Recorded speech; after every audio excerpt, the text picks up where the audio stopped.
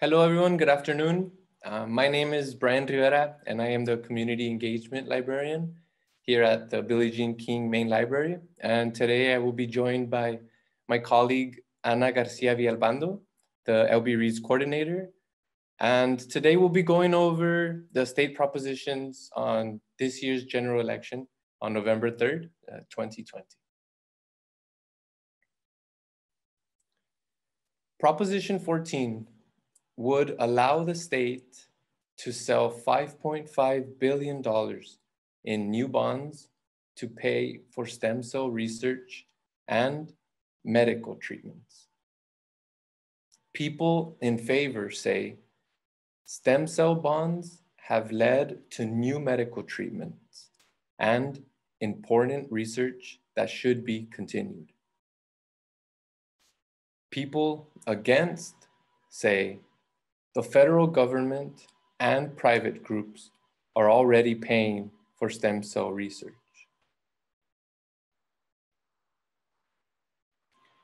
Proposition 15 would change rules for taxes on commercial property. Taxes would be based on what the property is worth now instead of the purchase price.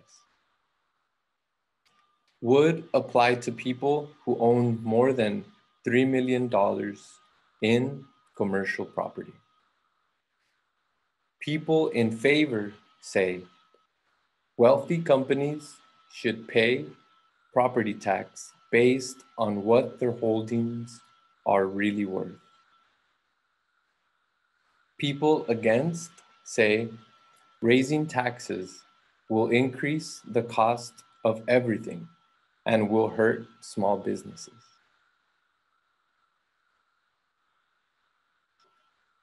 Proposition 16 would allow public colleges, universities, and agencies to include race, sex, color, ethnicity, and country of origin as part of their decision-making. People in favor say will help women and people of color while fighting systemic patterns of discrimination. People against say the state should treat everyone equally.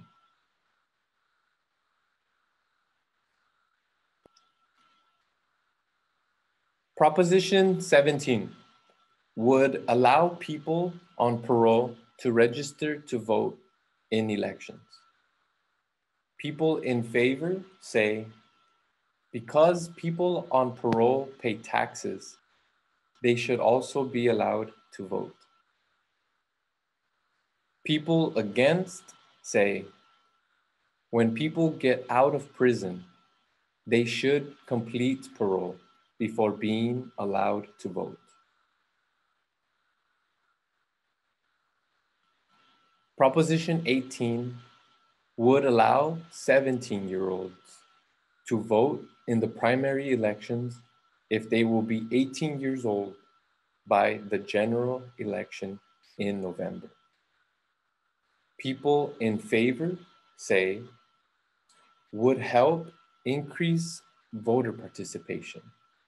If someone will be 18 years old by the general election, they should be allowed to vote. People against say 17-year-olds are not mature enough to make important decisions.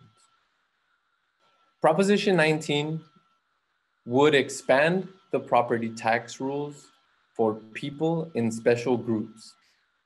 This includes people over 55, people who are disabled, and people affected by a natural disaster. Could help these groups keep lower taxes when they move up to 3 times. People in favor say people should not have to pay higher property tax on a new home if they lose their home in a disaster.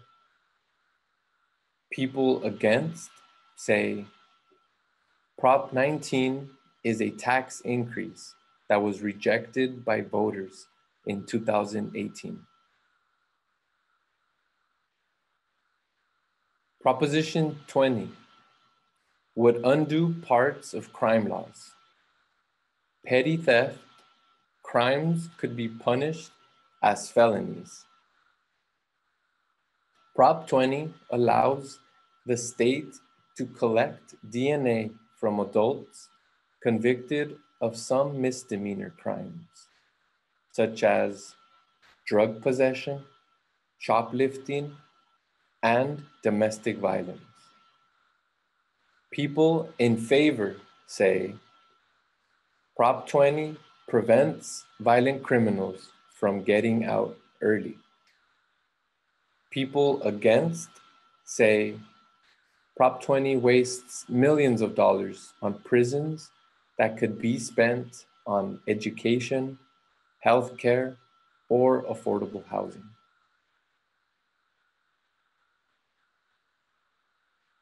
Proposition 21. Cities and counties could pass rent control rules for housing that is more than 15 years old. People in favor say rent control will help families, senior citizens, and veterans stay in their homes. People against say will make housing less available and less affordable when people are getting back to work.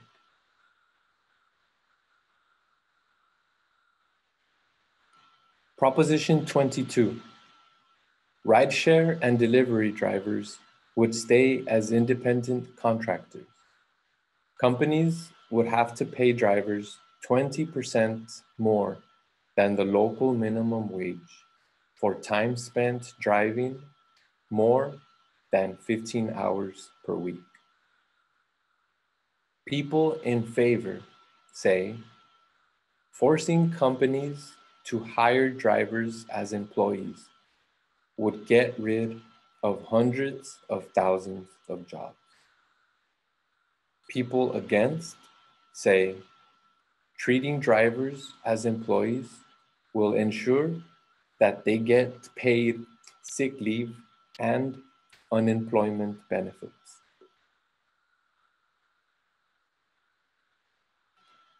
Proposition 23 would require dialysis clinics to have a doctor present during all treatment hours. Clinics would need permission from the state before closing or reducing services. People in favor say dialysis is a dangerous procedure and clinics should always have a doctor available. Also protects patients in rural areas.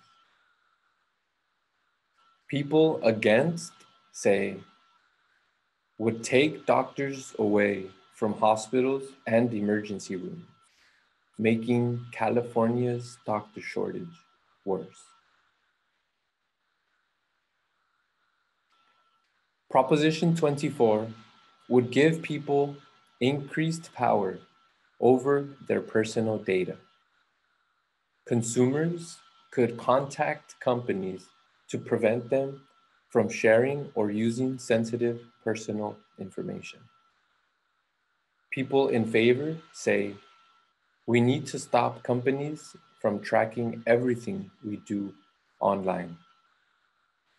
People against say, consumers should not have to fill out paperwork and send forms to companies in order to protect their information.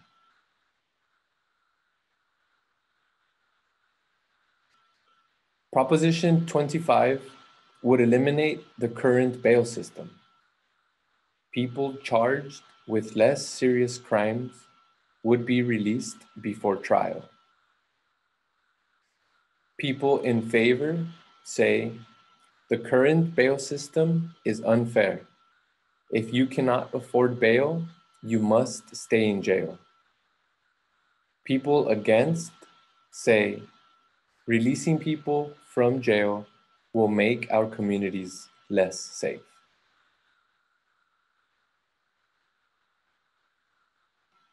I hope you find this video helpful. Please remember that the last date to register to vote in this election is October 19, 2020. So if you haven't already registered to vote, please do so at registertovote.ca.gov. For more information, please visit the following links below, and don't forget to make your voice heard and vote. Thank you.